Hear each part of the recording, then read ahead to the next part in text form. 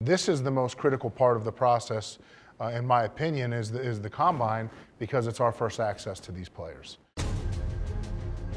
Having the first pick in every round, guys, obviously it's going to really kind of put a premium on our team. I think I'm the best player in this draft.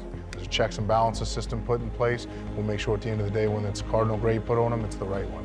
Is it all just smoke, or is there actually something to it? There's 1,000 different ways you can go with this, and we're still 50 days away. What should and what will the Cardinals do? The two hardest things to read are the heart and the mind.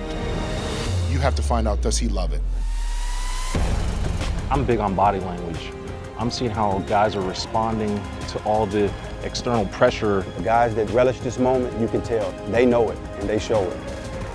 Let's just cut to the chase here. Is it a possibility? I mean, everything's a possibility right now. This is the interview room where we get to know the players as people.